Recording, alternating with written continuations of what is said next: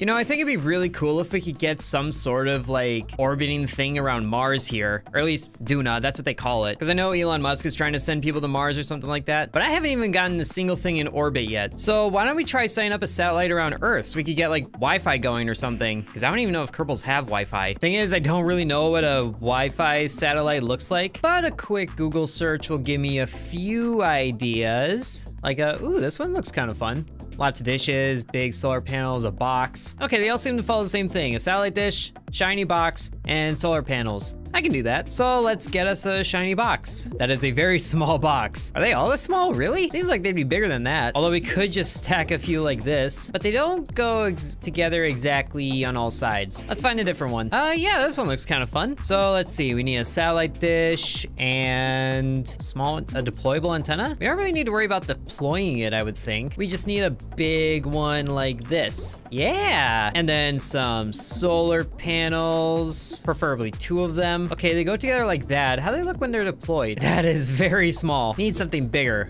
Like, how about these? How do you look? Oh, that looks like a satellite. And then, is there really anything else? I don't think so. Maybe some more of these little doodads, like an antenna. And this thing does have a little bit of a reaction wheel, so it can rotate itself in space. So that's good for us. Now, we just have to get it there. So we just put a little decoupler on there, and then maybe it can head the rocket like this? I don't know how safe that is. We should at least protect the satellite somewhat, so how about a fairing? This looks like a good idea. Building it up and then out like this, and then another section coming up like that and closing it like that. That looks pretty secure. And now we get an adapter piece on here for medium things. And I'm really not expecting this first one to do too much. I just want to see how easy it is to get this thing into air. So we can get some decouplers going this way because of air. And then we strap boosters to them. Looking pretty good. I mean, I would think this would be able to get us at least into Earth's orbit with the satellite. Okay, everything's looking pretty good here.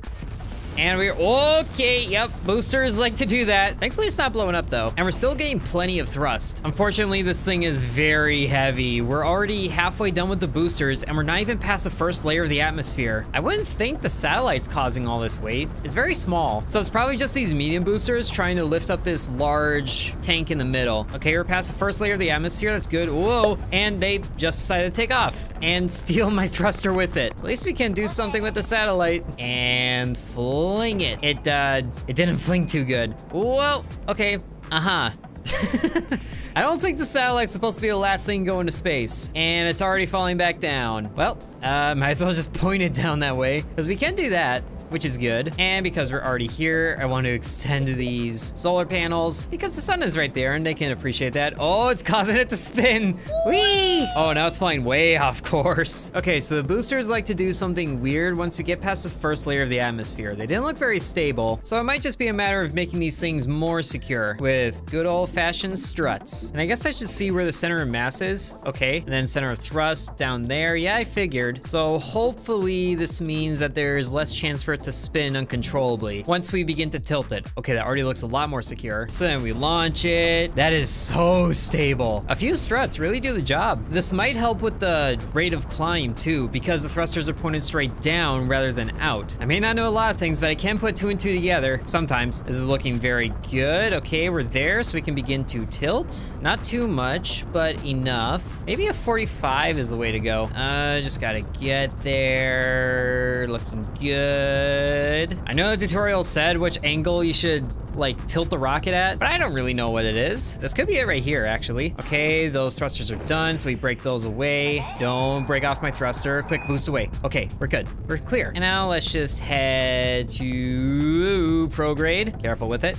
Okay, let's look at our rate of climb here. This is looking very good. We're actually doing not too bad. And then, okay, let's just cut this for now. So where's Mars at? Over there. Let's get this thing in orbit first. So once we get up here, we have to start to burn towards apoapsis. That is, if our rocket could turn. Are you not turning? Okay, now it's working on it. It's slowly working on it. I might need smaller reactionary thrusters on here. The good news is we're still pushing the orbit out, although it's no longer level with Earth. Earth it's no longer level with the horizon. The equator, that's it. Where is my rocket going? You're supposed to be going prograde. Maybe it just has a hard time turning if you're not at 100. Oh, yep, that's definitely it. Okay, there we go, there we go. This is a weird angle to orbit, but it still works. Although this isn't really a good angle for satellites either. This thing is very hard to control. I wonder if it's because of that tiny thruster right there. No, I wouldn't think so. It's slowly leveling out, okay, and then it loses it, and then it gets it, and then it loses it. Man, big rockets are weird. Whoa, okay.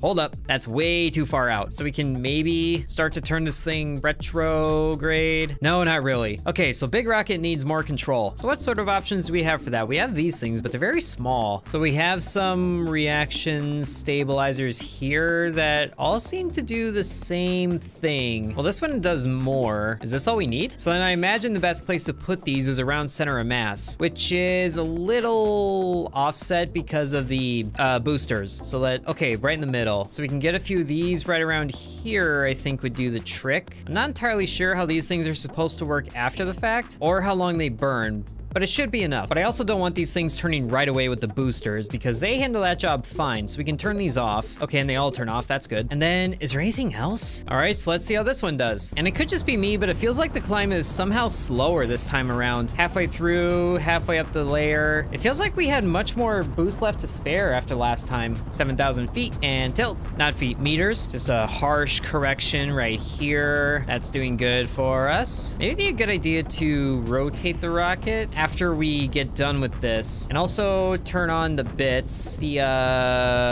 where is it? These? Yeah, and then turn the thrust on for all of them. Okay, good. And I can't tilt this anymore, so detach. Ooh, very good. Okay, those broke away nicely. Oh, but they're colliding. And burn, very nice. Whoa, easy. Okay, thrust is enabled on these, right? Yeah, and whoa, easy, easy, easy. Okay, started to tilt a little too harshly that time. Where are we at? Okay, so if we can level this thing to the horizon, I have no idea if these tiny things are working, but we are able to tilt, which is a good thing. And then we can, forgot to not point to prograde. Okay, and then we can set up an orbit like this. I have no idea how we're doing, but I also don't want to leave my rocket too soon. Okay, that's working good. Just keeping an eye on the wheel here. Starting to go a little bit off, but we can fix it, I think. We're not fixing it. Starting to lose the angle again. Okay, what was going on there? It's just sort of coasting. Let's get this thing pointed back towards prograde. That's looking better. And we can kind of just be gentle with the, why is it going away again? You're supposed to point back towards prograde. See, look, I'm not even crazy. It's supposed to go back to prograde, and then I burn. Okay, it's doing something good. It leveled it out along the equator, fine. And let's wait till we get closer to AP. And now if we can point back towards apoapsis, ideally, instead of push it farther away. I would like to point prograde, thank you. I guess this thing really doesn't want it to tilt. And I realize now it might be better to launch a satellite going that way so it can follow the sun. That's something else to think about too, is like geocentricity or whatever the thing is. Sun goes east to west, so it should be still this way, right? Well, anyway, time to burn. Okay, and then that's a very low orbit. Let's just warp to here and then hopefully point back towards prograde. Something is very much wrong because I still don't have turning control on my rocket, no matter what I do. Okay, there we go. Do a quick little flick like that, and then a flick, and then a flick.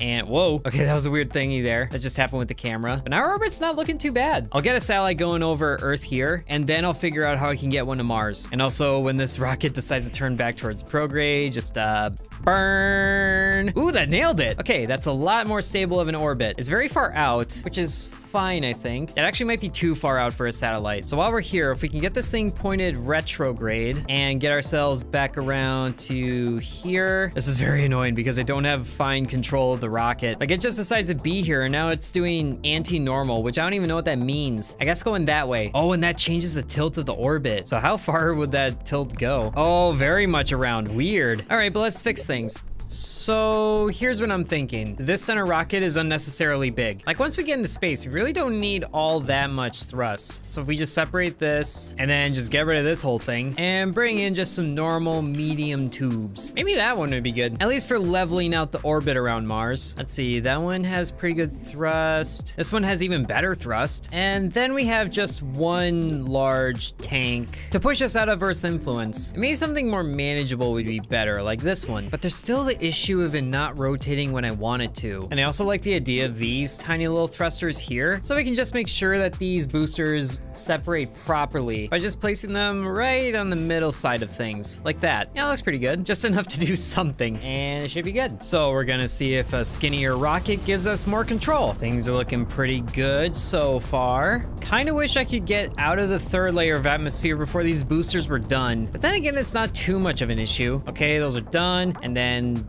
we separate and they fly away. Very cool looking. Ooh, we're starting to spin. Not too badly though. I'm able to fix rotating here. We're still on track though. And then boost. Okay, whoa, easy, easy does it. Easy does it. We're still keeping on track for getting around this way. Okay, let's cut the burn right now. So how good is the control of this? Not really there. I know there's something I'm missing here, but it seems like the other rockets, I could control them right now. Like, sure, I can do a little bit of that. And now let's burn to increase our orbit potential, which climbs at a very nice rate. But I would also like to keep it like this, so we're constantly going up, because our prograde was starting to go down. It's fine. Let's just secure an orbit here first. Ready? And almost circling around. Come on. Okay, no, good enough. Because then we can just fast forward to the apoapsis. Make sure we're burning prograde. Very good. And there's periapsis. Now let's just get it out there. Nice. Okay. And then once we're over here, we can burn retrograde. But yes, we burn retrograde to bring the apoapsis in. Kind of like that. It's not a perfectly circular orbit, but we can work with it. Or, you know, we just bring it in a little more. Okay, that's pretty good. And good thing too, that was pretty much all of the fuel we had left. Yep.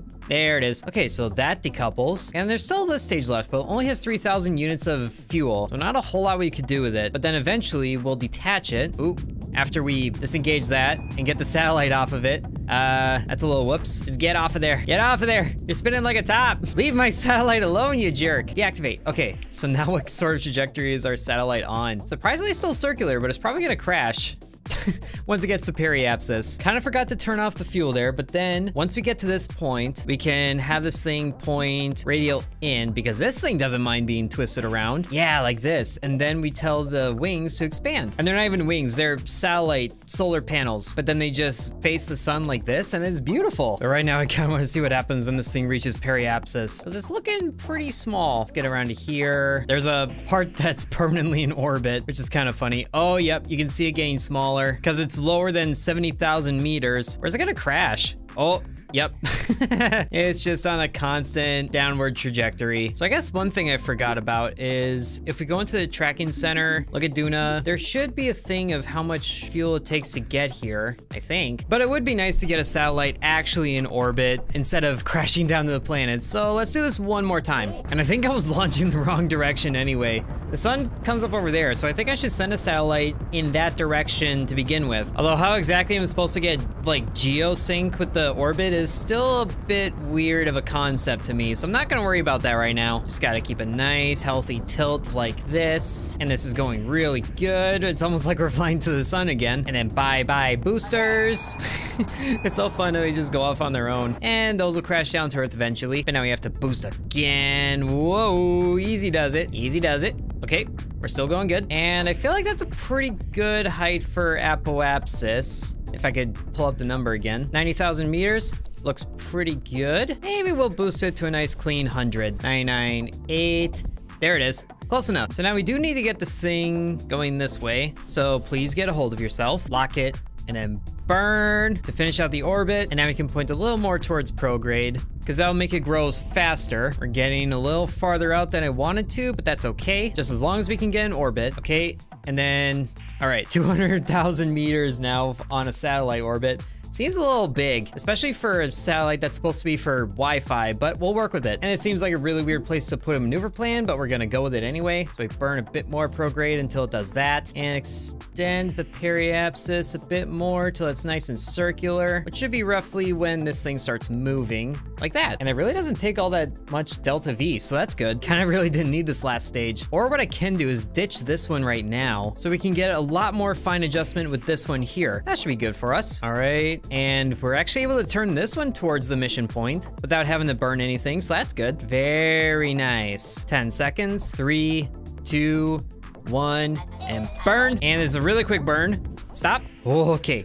Did we do it? It's not quite where we want it to be. It's a little weird. That's fine though. We can just burn this a little more till it does one of these numbers. See, that's where it was supposed to end up, but I guess the mission timer didn't agree with that. But the good news is we're on a good path to follow this thing with a not exactly maximum amount of sunlight, but optimal, or whatever that word means. We have a good coverage here. So now that we're in a nice stable orbit, we need to get rid of all these extra bits. At least I think our orbit's stable. Periapsis is a bit low over here. Actually, the apo is a bit high. So let's do one of these numbers. We'll just slowly turn this thing retrograde. So it's a good thing I didn't get rid of this thruster, as wiggly as that little thruster is. And then we start to burn it to reduce apo to kind of that. It's hard to tell when it's a perfect circle. I think that does it. Just a quick little accidental burn and we're good. So now to get rid of these bits, let's point it radial out, I think? No, radial in. Or which one is this? This one's out, this one's in. Okay, I was getting them a bit confused. But then if we do this and then detach, everything flies away as it should and our satellite is left completely alone. No accidental, whoa.